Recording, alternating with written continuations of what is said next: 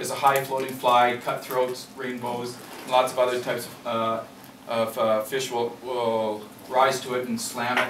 It's going to wrap it on to the curve of the hook. Swing the foam in place, but what we're going to do is we're going to pull it up to the foam on the shank so it touches it. I'm going to take my razor blade and I'm just going to start it just past the back end of the curve of the hook, and I'm going to try to lay the blade on the foam, the silly legs, because it really moves in the water really quite nicely. You got 4 legs on one side of you. You got, yeah. Well, it'll look like 2 legs, and your deer hair went too far past the tail of the fly. Here's the key: is tie on the first loop with a loose wrap, no pressure, and then the second time around, when you wrap, put some gentle pressure on it, and you should get the deer hair to flare a little bit, and then let go.